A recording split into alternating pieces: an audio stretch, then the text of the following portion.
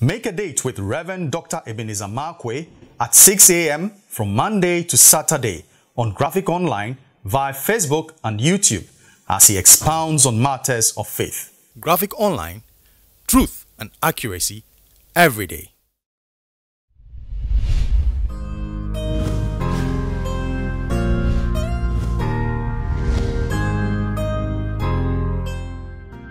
Hello. I'd like to capture my thoughts this morning with the word foolish fights. Oh, foolish fights. I don't mean to insult you, but that's just the way, because it's funny to me. Paul made a statement. He said, I have fought the good fight. So that means there are good fights and there are bad fights. And of course, if there are bad fights, there are foolish fights. And I always precede this kind of topic this morning.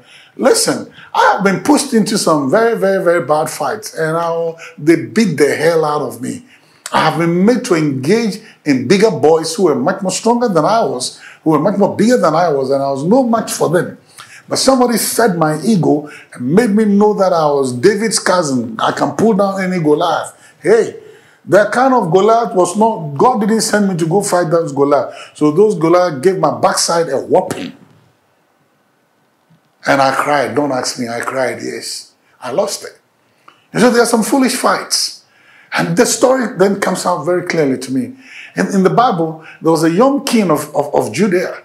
And then he went to the king of Israel and told him that, listen, come let us look one another in the face. This guy was a very young guy. And then he goes to an old king of Samaria and tells him that we need to fight. And then the old king told him that, no, we don't need to fight. I don't need to fight with you. And this young boy kept insisting, because now he wants to show that he's a powerful guy. He wants to show that, yeah, he's David. He wants to show that he is from the Davidic line. He can pull down any Goliath.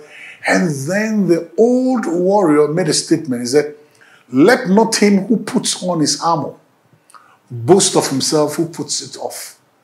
He said, you are now wearing armor. You are now putting on your military jacket. You are now wearing the armor. I have put it off. That means I am a veteran. So I don't want to fight with you. You are young. So you go have your fight, but just leave me alone. I have no beef with you. I don't want any fight with you.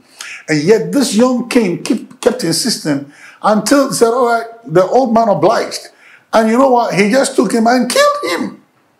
He said, let not him who puts on his armor boast of himself as he who puts it off. Listen, he has been to many wars. He is skilled in the art of warfare. He has had many fights. He has had many challenges. And you are just coming. And sometimes I can see some young people would like to take on some old people, just to show that they are also there. Oh, okay. There are a thing or two he needs, or he knows. And I remember there was an old man in our town, and this young boy was reputed to have, he had all the strength and, powerful person, good fighter. And then he crossed swords with this old man. And within 5 minutes, he was lying on the floor. He had passed out. The old man just, used some old tricks. 1, 2, the guy was on the floor. He had passed out. And then the old man said, I didn't want to prolong this fight because I don't have a stamina to go 9 rounds or all this thing. But there's something I need to know. I know. There's something I know. I knew that he didn't know. And I knew how to knock him out. And he did that. Don't spoil for foolish fights. Don't take on people sometimes who are ahead of you. Because there's something they know you don't know. And there are some fights, they are foolish fights. It is better for you to walk away than to engage in it, because you would lose.